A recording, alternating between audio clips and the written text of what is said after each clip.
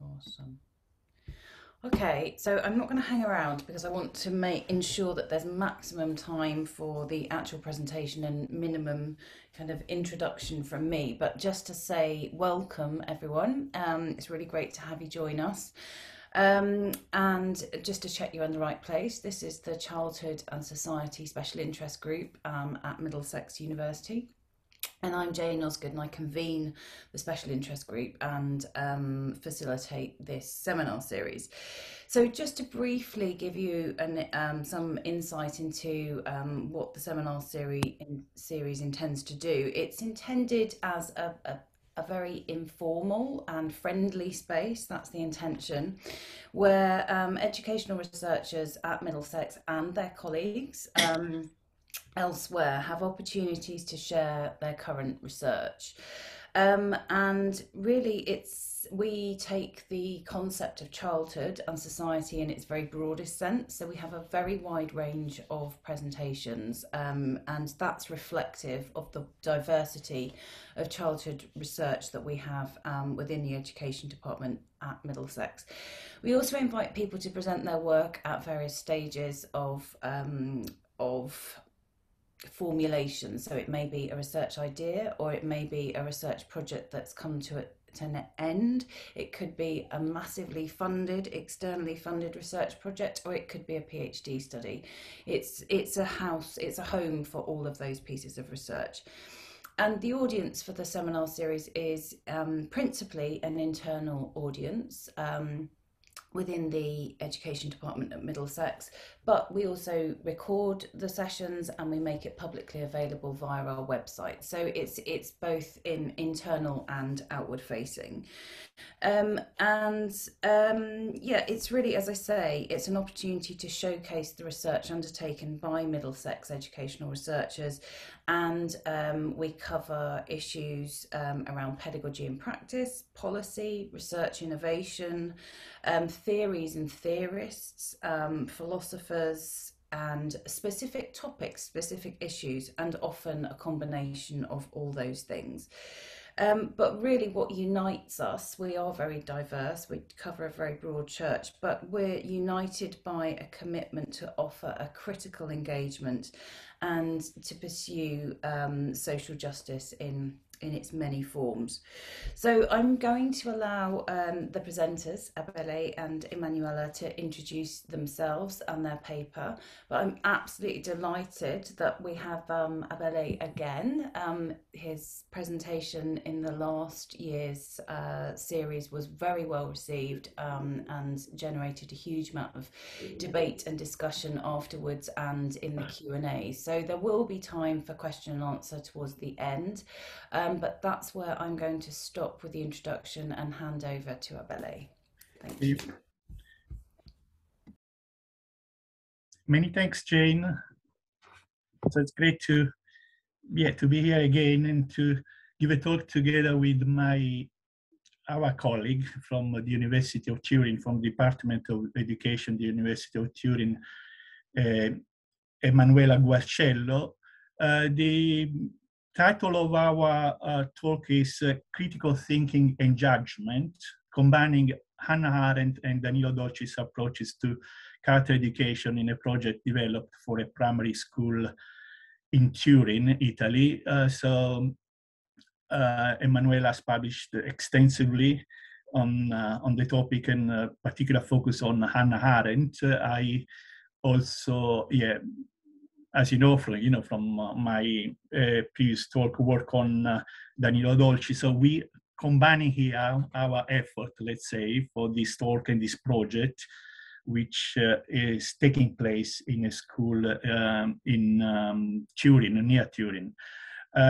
So the seminar reflects on quality education for the promotion of active and responsible citizenship in primary school, as I said, focusing on the meaning and the sense of two central skills that education for sustainable development promotes in children. So the ability to think and judge critically. So these skills will be discussed, as I said, in the context of a proposed methodological implementation in a primary school in Turin. And they will be drawing on the theoretical work of Hannah Arendt and Danilo Dolce. So I hand over now to Emanuela. I'm very pleased to be invited to your talk, and so I would like to thank in particular Abele Longo and Jane Oswood for this invitation.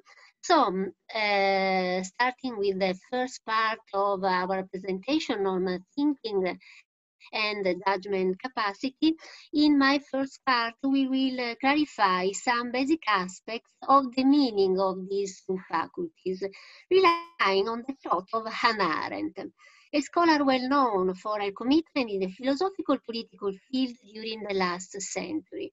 We will try to understand some of her theoretical contributions to the educational field and to the primary school work, overcoming the most known essay, Crisis in Education. Indeed, we will explore the latest Arendtian works that are less known in the education and the scholastic field, and that refer in particular to the thinking and the judgment and judging human capacity, meant as Arendt as central capacity for the definition of the character of the whole in the Arendtian world's personality, setting that crossing point between soul and self-presentation to the world.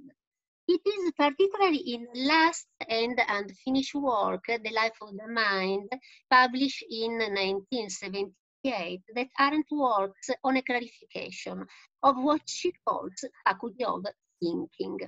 The faculty of thinking deals with a very precise work, the understanding of the meaning of our existence in the world. Precisely for this reason, thinking is the capacity through which we ask those questions that are unanswerable because they concern topics that do not have a definitive answer, such as freedom, death, beauty, or faith. Why do we human beings ask questions to which we cannot in fact give a definitive answer? Because our own humanity makes us feel an indispensable passion to question ourselves on the meaning of our existence in the world, even without having a direct and immediate utility. Of course, this capacity to think, to reason, does not exhaust all the activity of our mind. In fact, it interacts with the capacity to know, to observe the world as it is given to the senses, for all we can grasp with a good margin of certainty because it is evident. What are the meanings of these two capacities? Why are both indispensable to our being in the world in an active way, as protagonists of our existence?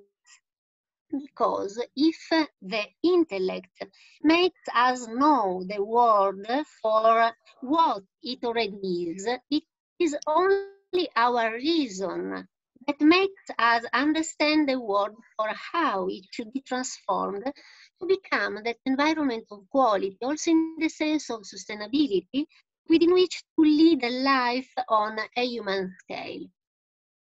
The dialogue between intelligence and thought, between intelligence and reason, is the only one that allows us to ask ourselves if what is concretely feasible also has such a meaningful human existence to make it right.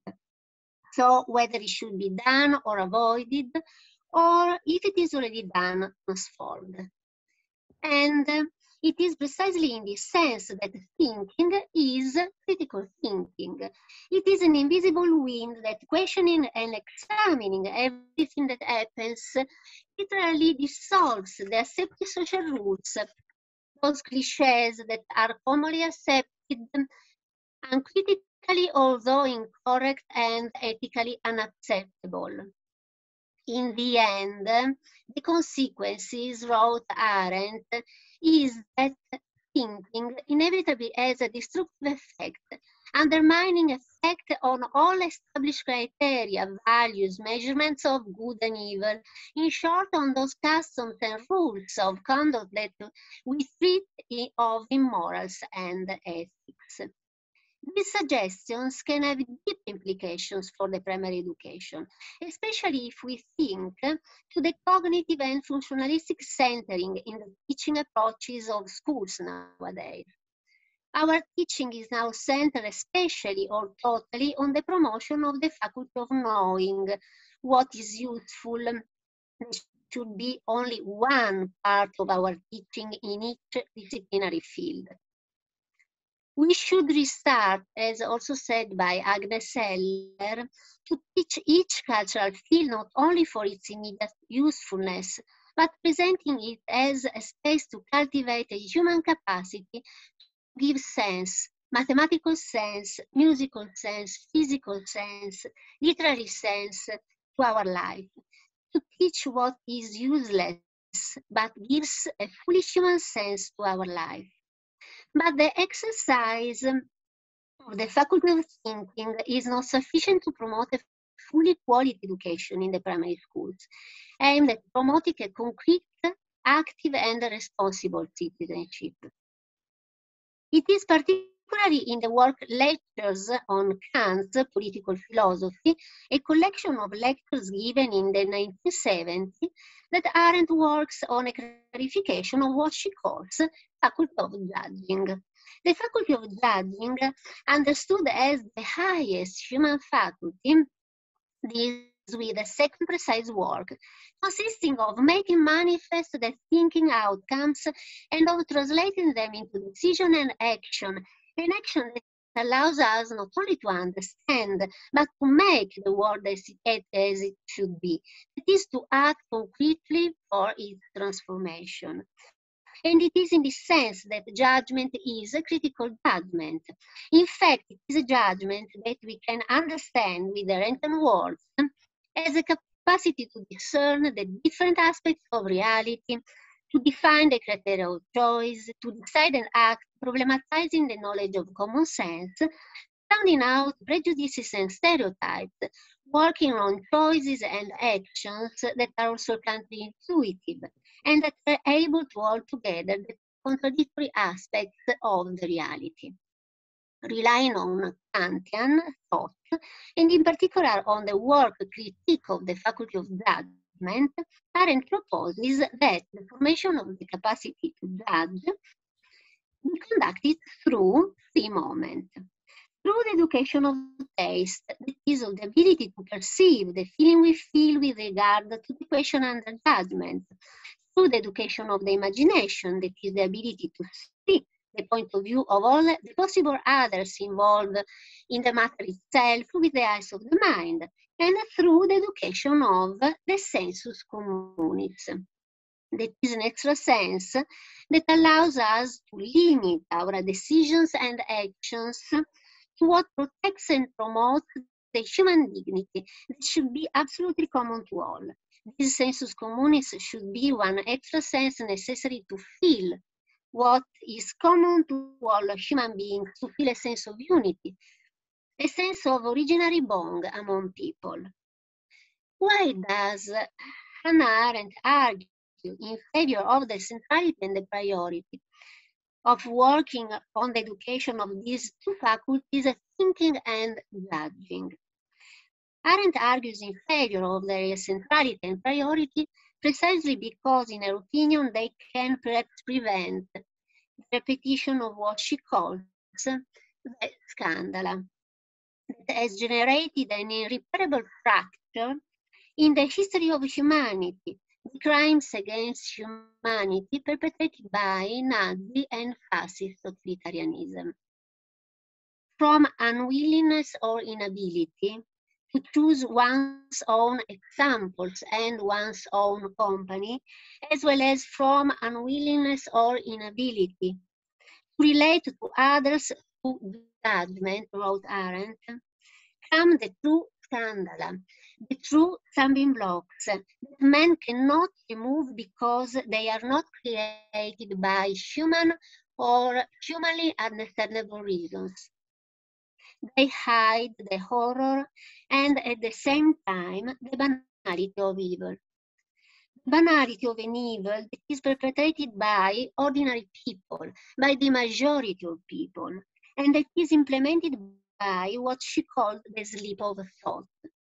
This banal evil was a drama for the ancient time, in the same way that it is for our time in these days. If the critical thinking and judging capacity clarified in their meaningless sense are therefore central and represent a priority, which educational practices can be for us a source of inspiration to work today on quality education in primary school. Pedagogical studies recall in this sense some important figures for their commitment study and intervention in education and scholastic field, precisely with regard to the promotion of the critical thinking and judgment. We think among others of Don Lorenzo Milani, Paolo Freire, Aldo Capitini, a figure less explored but as at least significant, particularly in the field of primary education, is represented by Danilo Dolci. Okay. So we can say that Danilo Dolci shared a certain vision of education with Hannah Arendt, both of whom were awarded the Sonning Prize from the University of Copenhagen for accomplishing meritorious work for the advancement of European civilization. So Dolci received the award in 1971 and Arendt in 1975. Our aim is to propose a methodology that integrates both perspectives for a project targeted at primary teaching that focuses on critical thinking and judgment for the promotion of active and responsible citizenship. So Dolce's aspiration was to progress towards a future in which humanity is intimately connected with nature. His vision of the human world and nature as a unified whole, which recalls what Hannah Arendt defined as the need for direct and embodied relationships to the natural and human environments as a precondition for human plurality, is the essence of Dolci's method, which he himself defined as ecological maieutics, and has as its key components communication, creativity and love, and finally empowerment. So Dolci's ecological maieutics represent the highest fulfillment of what is also known as the reciprocal maietic approach, a dialectic method of inquiry which aims to stimulate the growth of consciousness by guiding the participant to listen to different points of view and focus on any contradictions that emerge. So the core principle of Dolci's pedagogy is that the first phase is divergence of opinion, and the second phase is the coming together of ideas without compromising points of difference. Dolci practiced his maieutics approach from the very beginning of his experience in Sicily. It was originally mainly directed towards community education and later extended to include, as we will see, children's education. As Hannah Arendt in Philosophy and Politics, Dolci too is inspired by Socrates' dialectics, which compares the philosopher to a midwife of knowledge and avoids the temptation to fill people's minds with information, helping them instead to use dialogue as an instrument to reach the truth. Socrates as midwife, writes Arendt, whose dissolution of the prejudices and prejudgments of his interlocutors helps them towards the revelation of their own thoughts. For Dolci, the educator must try to help the participants to draw out of themselves qualities and abilities that already exist inside them, but which external forces have constrained them to hold in and not express. Educators are not leaders, but experts in the theory and practice of group work, involved in clarifying the essence of everybody's intuition and experiences. There is, however, an important addition that Dolci makes to Socrates' approach, defining it therefore reciprocal. For Dolci, educators are all those who are not only able to help others to teach themselves, but also those who will learn from others and are at the same time students too. So a genuine interest in others, a desire to learn how to be with others, as someone who teaches and learns at the same time, is essential. So the approach which he developed and theorized accordingly in its application to children's education. In Chissà se pesci piangono, I Wonder If Fish Cry, published in 1973, became the cornerstone for the teaching of the Mirto Educational Center, which he opened in January 1975. Dolci not only consulted educators and psychologists, but brought together the children themselves and their parents for reciprocal maieutic sessions so that the school might meet the needs and desire of those directly concerned.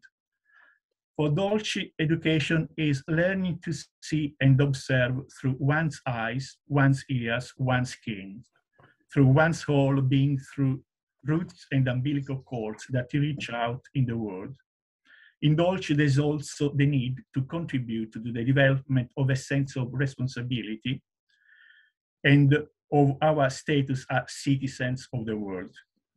For Dolci, the maieutic approach should not be limited only to interpersonal relationships. Nature, trees, flowers, animals, insects, lakes, and seas all speak and are able to teach those able to observe and listen to what they have to say. We need to look at how to deepen and widen our powers of observation, how to exercise and express it in different ways, how to widen our field of experience, how to enhance and value experience in order to try to resolve the problems that life throws at us.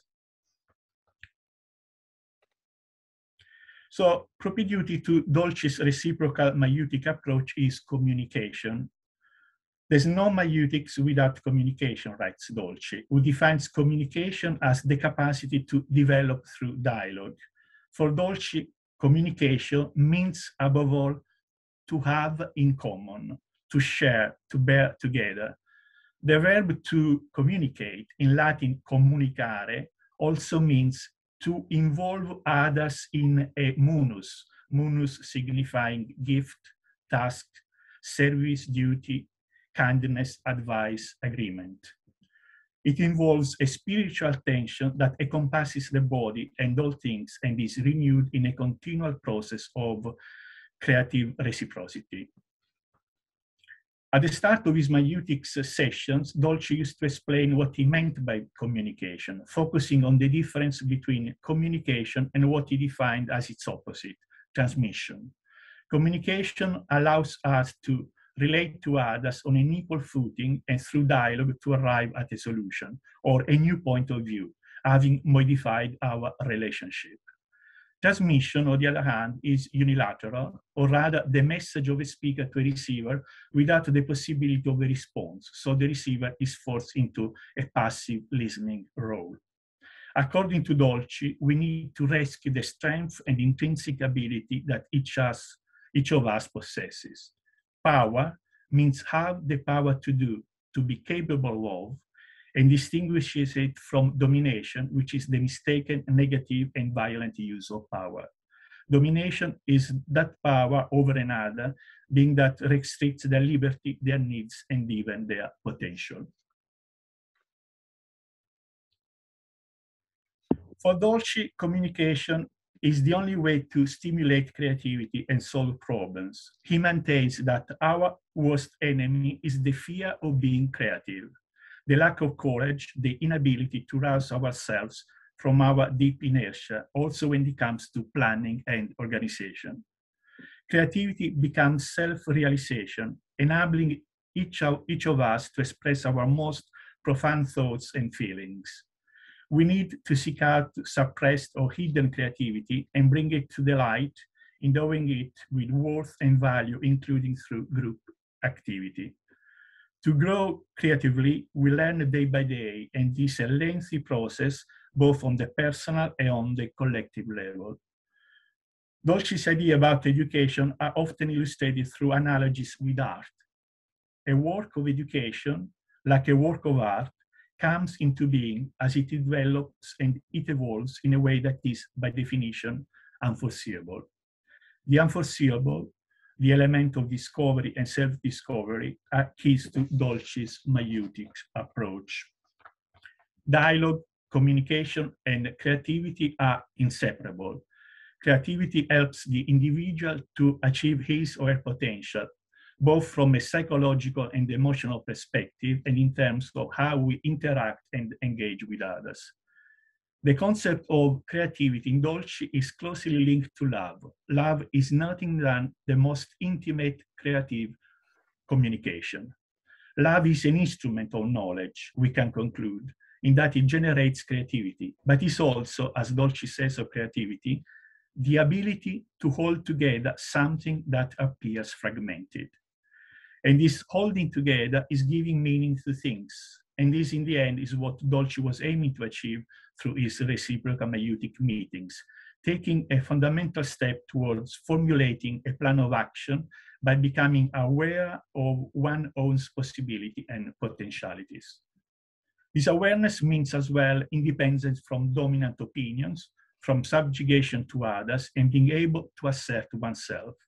The big change, Dolci says, comes out slowly and can start with the rejection of the idea that every person needs to be owned and controlled by someone else, with the rejection of the opinion that human beings are imperfect creations from which nothing perfect can come, with the rejection of the prejudice that the domination of one human being by another is necessary, along with its attendant implications of rule and obedience subjugation. Empowering people, providing them with the means to determine their own destiny, summarize the aim of Dolci's maieutics. Making individuals aware of their own capabilities helps them to find solutions for their own needs, identifying plans and strategies to achieve them. This process, via which people learn to express their personal power as part of the deep felt need to be creative, known as conscientization or critical consciousness, can be linked to Freires and be defined as learning to perceive social, political, and economic contradictions and to take action against the oppressive elements of reality.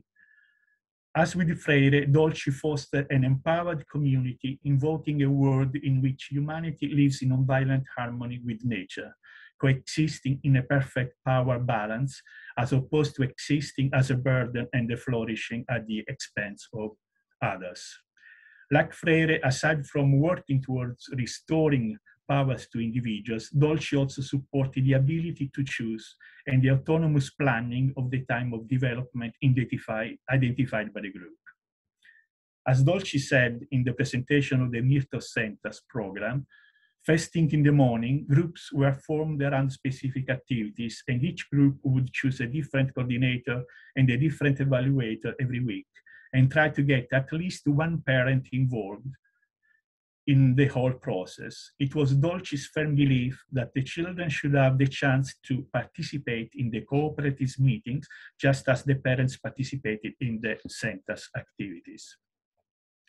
Dolci's conviction was that people in general are not aware of their own problems, but are subject to them, and to educate oneself also means becoming able to identify, to make choices. For the ideal city that Dolci had in mind, the terrestrial city, the new citizens needs to be able to face and solve problems at an individual, group, and structural level. An ideal city in which, as Hannah Arendt brought to light into Human Condition, neglected human capacity as being plural and capable of new perspective and new actions are essential. For Dolci, the development of the idea that to educate is to offer to someone the opportunity to make their life creative, in fact, to see their life as an act of creation. According to Dolci, school of his times suffocated children, repressing all creativity. One severe drawback the school had was their inability to pose maietic questions, a failure to strengthen the natural questioning instinct from the earliest infancy, in the widest range of the context. State school was for Dolci a place characterized by domination, where children were typically expected to acquire discipline and memory skills. So the aim of Dolci's ecological maieutics was instead to create a healthy environment where children can grow and learn, becoming responsible of their own lives and futures, and ultimately of their own education.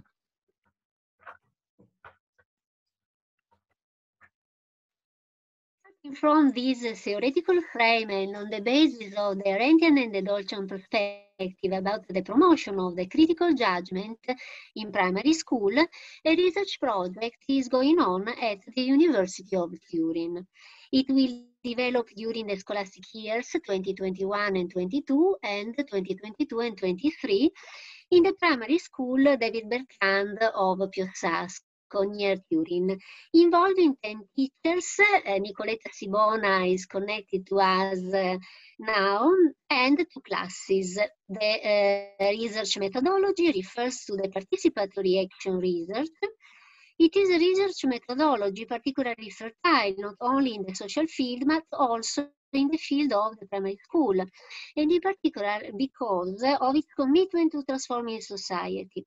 Action research, in fact, is intending to propose itself in an experience of empirical and qualitative research aimed not only at the study of phenomena, but especially to their transformation on the basis of the needs genuinely perceived and identified by the teachers involved, which have the role of co-researchers.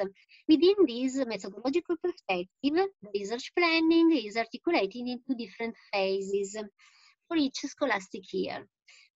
Firstly, from February to April 2022, a path of teachers training and dialogical design of an educational activity on the promotion of the judgment capacity. This phase is facilitated by the researcher and observed by 2 critical friends. Bele is one of these 2 critical friends. Secondly, from May to June 2022, an educational activity with children from 6 to 9 years old within the maths and the language disciplines. The educational activity will be projected by the teachers, referring to 5 steps inspired to the path identified by Hannah Arendt for the promotion of the judgment capacity. The taste, the thinking by oneself, the dialogical confrontation, the imagining, the intersubjective deliberation, and the common action. These 5 steps will be followed starting from an experience, a fact, a social problem on which to exercise the judgment capacity. For example, and this is an example created by Nicoletta Sibona, the experience of the different breads the children can eat in the same community, starting from different social and cultural belongings. So, how do the different breads taste? Do we like, dislike?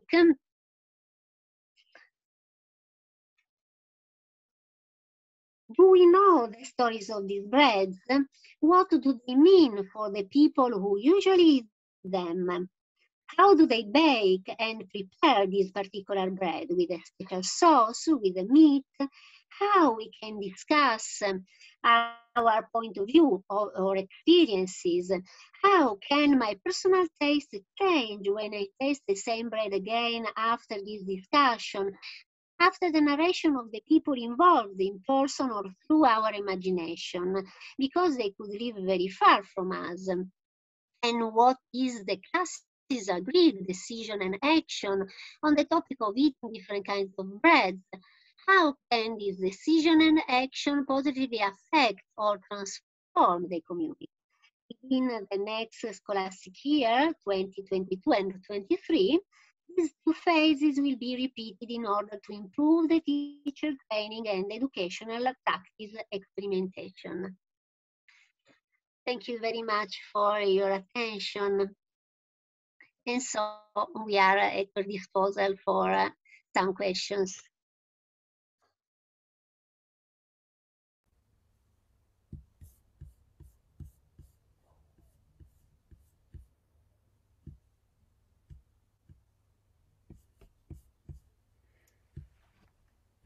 Okay, so while we wait for people to gather their thoughts and prepare a question, I just want to thank you. That was really such a rich collaboration, you know, bringing together Arendt and Dolce, and there's just all. I'm always surprised, you know, when you hear um, of educational philosophers and the similarities and overlap and connection and how they can be really generative. So thank you for presenting that, and I really it's kind of resonating with some of the work that I'm doing currently, thinking about the non-human, and so I found your bread example really interesting, and I just wondered if you could tell us a little bit more about how that took shape in your research itself, you know, engaging those 6 to 9 year olds in a deliberative and philosophical discussion about bread. I just think is really fascinating.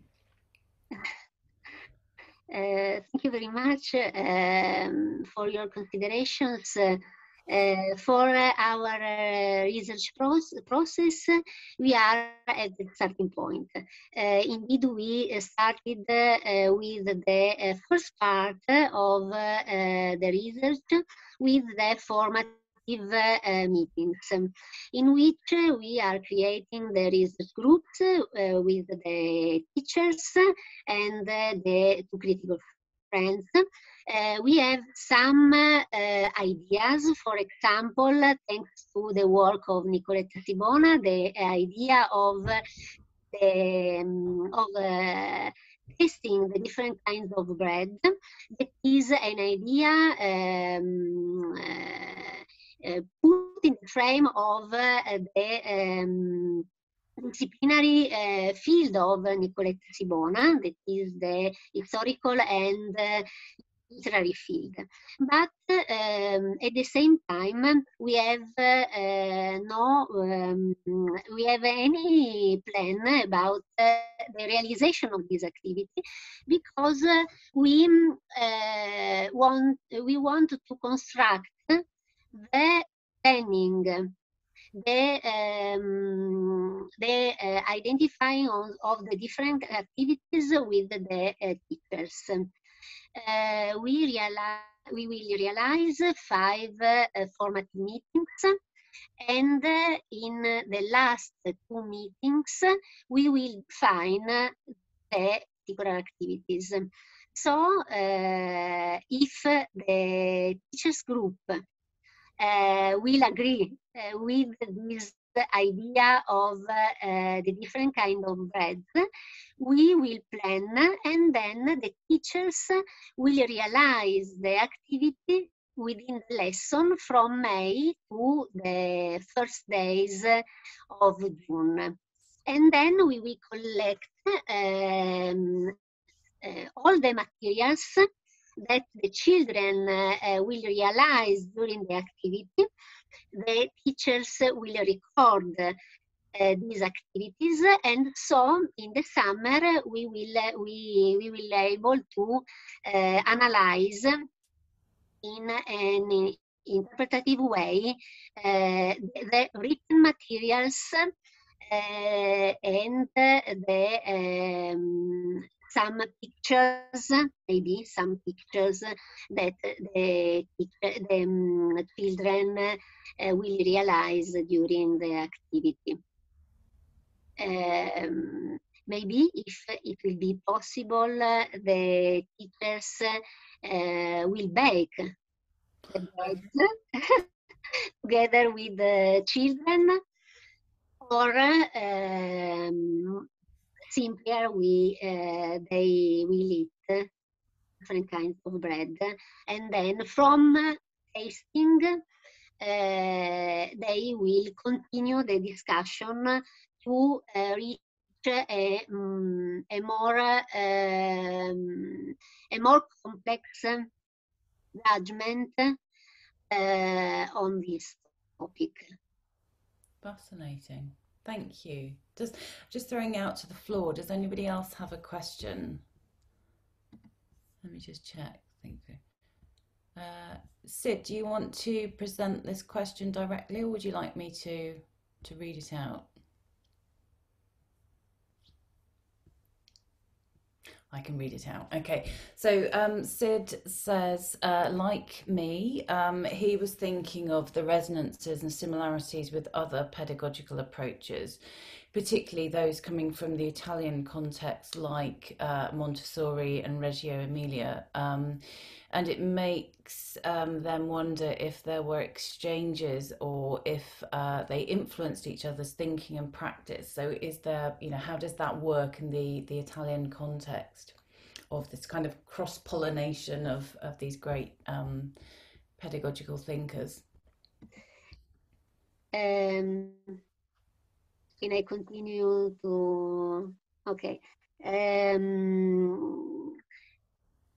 Yes, surely there are some links between our perspective and the perspectives of other important figures of the pedagogical panorama. In particular, the link between Maria Montessori and our idea of educational practices is surely in the sense of to promote the autonomous thinking and acting of the children in order to promote their way of thinking in a free way, in a totally or quite good free way. But the frame of the two perspectives are different in the point of the naturalistic frame and the medical frame of Maria Montessori, especially for the most part of her works, and the philosophical frame, hermeneutical frame of Hannah Arendt, and so of the conception of the meaning of the judgment that is on the base of our perspective. This is, in my opinion, the bigger difference between the two perspectives. There are deeper links between the perspective of Danilo Dolci, Aldo Capitini, and the perspective of Hannah Arendt, phenomenological hermeneutical perspective. This is the frame of the meaning of judgment that we can try to improve in our research project. Mm-hmm. Great, thank you for that. So anyone else? Victoria. Thank you, both of you. That was really interesting, and I've never put those people together. And suddenly when someone else does, you think, oh, of course. And then you have Paulo Freire as a bridge, exactly as Abela was describing. So I find that really fascinating, how many consonances of thinking there were. But I want to interject a problem about the bread. Because I think it's true that Freire is quite critical of the digestive concept of knowledge, where to eat is to know.